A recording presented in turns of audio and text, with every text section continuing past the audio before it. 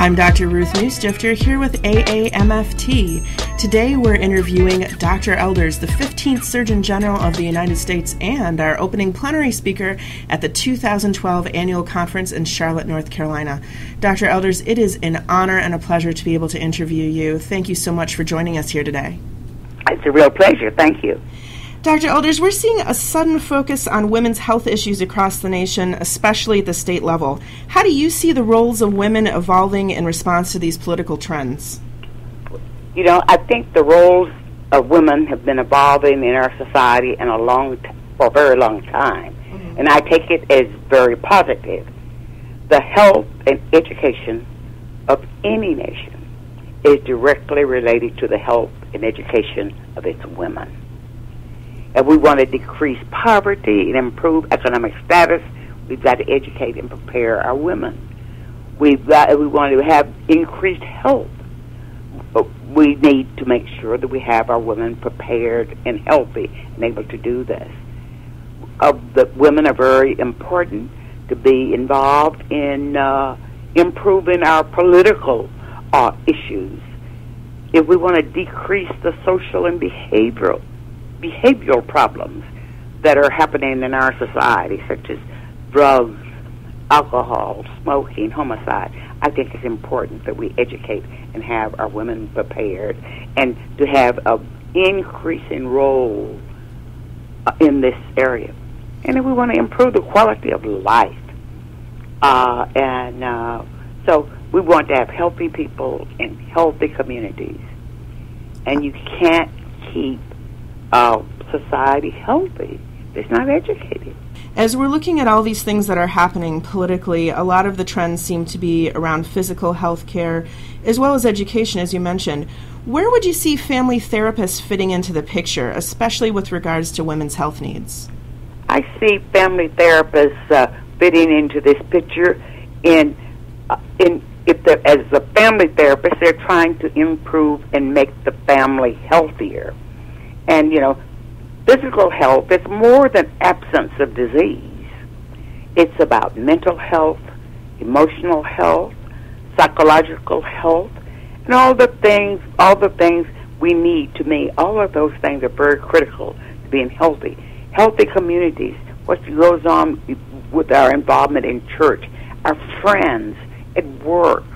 So I see family therapists being very important in helping women to be able to take on these multitasking roles which they have, and to realize that you don't have to do everything perfectly. Just do them as best you can, and to find a place that you want to fit.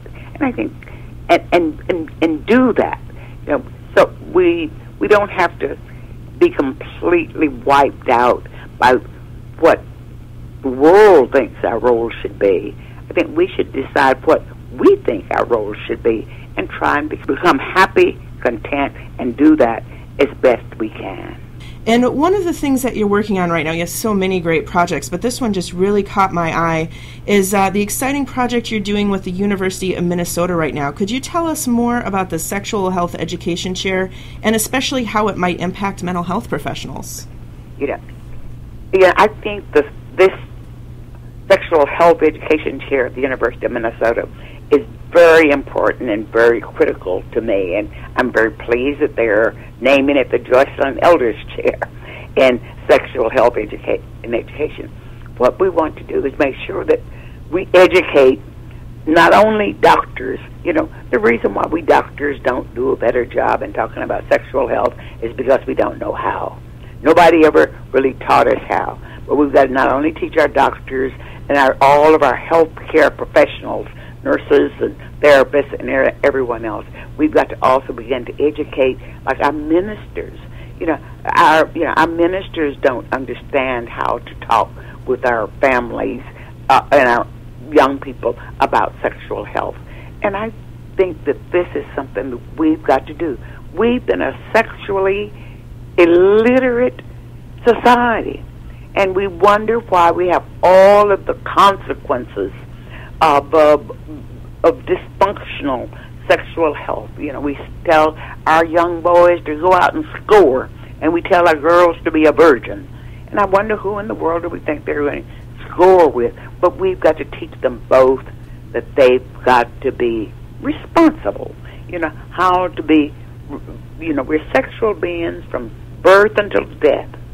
And we've got to teach our society how to accept that and not spend all of our energy fighting about trying to stop young people from being sexually active.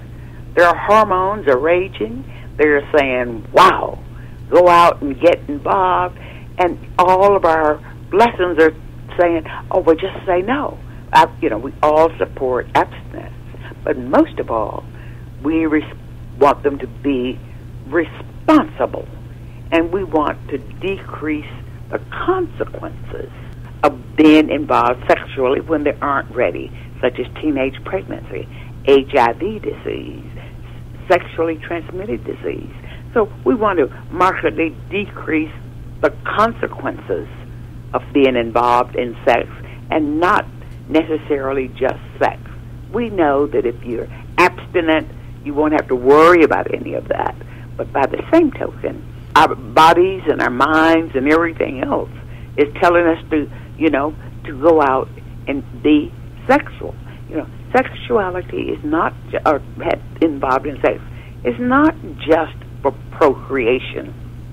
We have to think of the 3 P's of sexuality. One, procreation, protection, and pleasure. And we've just completely wiped out the pleasure principle. Absolutely. And as you're talking about that and you're bringing out pleasure, that makes me think of the important role that family therapists can play in that context of making sure that, the situation is healthy, safe, and emotionally and physically pleasurable for the people we work with. Yeah, very important. As a field that cares deeply about families and young people, what message would you most like to share with family therapists now and at your upcoming plenary session? Well, I think the message that I would most like to share with them is to, one, is to have our people all to understand that sexual health and well-being is very important and very critical, and that we want them, all people, to lead a sexually healthy life rather than sexual dysfunction, and that this starts early. We have to make sure that we use all of the available resources that are out there to keep our society and our young people safe and healthy. We realize we don't want the condoms will break, but always remember that the vows of abstinence break far more easily than latex condoms. And that abstinence only, we got a head-on collision of our culture, of our nation with the realities of what's going on.